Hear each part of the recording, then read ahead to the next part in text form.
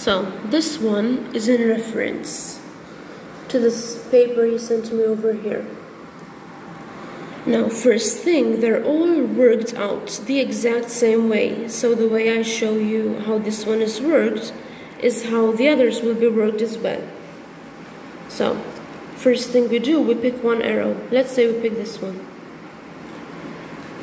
That one is 50 newtons, and we have to see the direction in which the arrow is going. Now, the scale is 10 millimeters to 10 newtons. So, what's why it's going to do first? He's going to draw a parallel line to this line in your free space. Like that.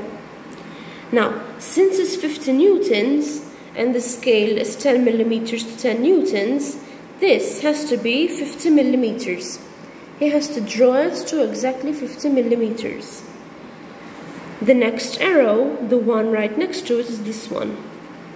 This one's 95 newtons. So, he's gonna draw a parallel line to this line from here. And he's going to make it, since it's 95 newtons, 95 millimeters.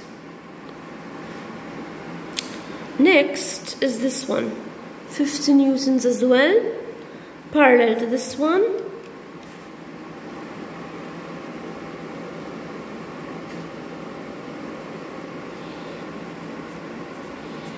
$50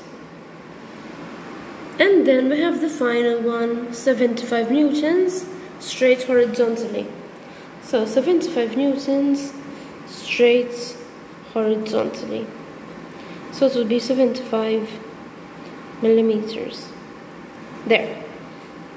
Now, for question A, we have to determine the resultant force and draw an arrowhead to indicate how it acts. So, what you have to do for the resultant force and the remaining arrow is join the final one you have to the first one you had. So, this arrow over here would be your answer.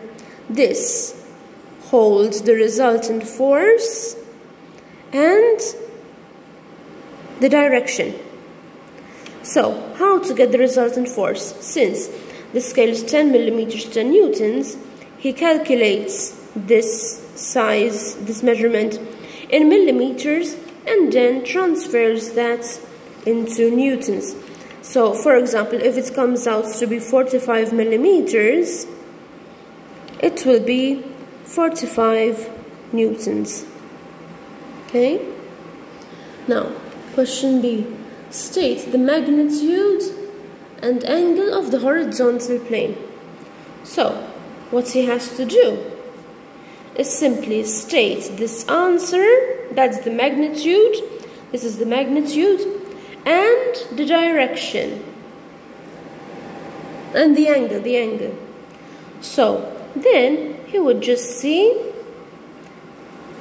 this angle, what it is. That's it. Because the angle to the horizontal plane. So this is the angle. And that's it. All the other worksheets are worked out the same.